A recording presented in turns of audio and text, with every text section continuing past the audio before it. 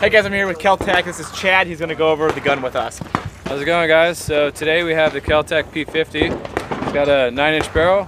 It's threaded half 28, so if you want to put a suppressor or some sort of a brake on there, you can.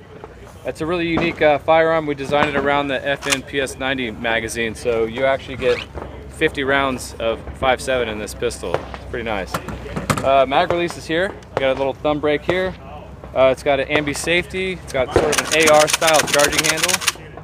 We've mounted a red dot on here because you have a pick rail on the top.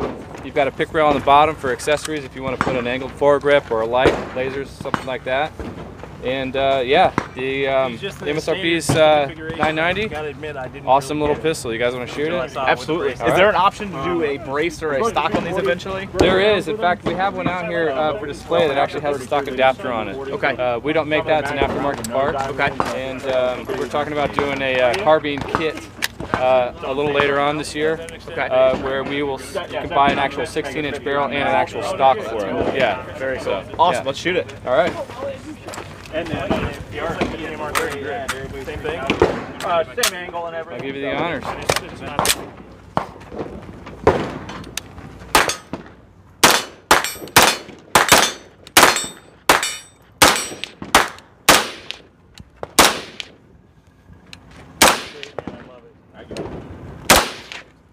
Thank you.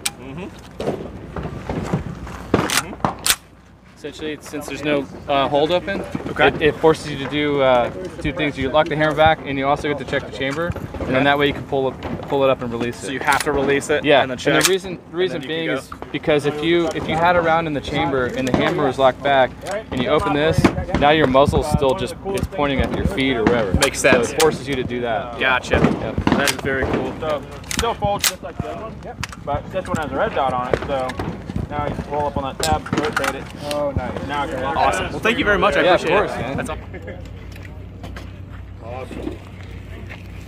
you. I hope you guys enjoy the SHOT Show coverage. I'm sorry for the audio. It's kind of hard to get good audio in this building with all these people, but I hope you enjoy the content. If you can't find the video you're looking for, check out my channel because I am posting a ton of videos because I'm trying to cover the entire show as much as possible. I'll be posting all this week and next week all the videos that I'm doing. I'm trying to rush back to my room after the show to get all the videos edited and posted as quick as possible, so I hope I get the ones that you're looking for. If there's something you're looking for specifically that you haven't seen, go ahead and put it in the comments and I will try to go to that booth as quick as possible for you. A couple companies that support me in the channel and the things I do here are Howitzer. I love this company and brand. They donate 5% of proceeds to charity, and I just love their clothing because I wear it all the time, along with TA Targets. Really good steel target company, and you can use code TACTICALADVISOR to save 10% off. Other than that, guys, if you enjoy the content, please consider subscribing. You can check out my channel. I do a lot of reviews and other videos, and you can see if you like the content. If you do, stick around, and I appreciate it.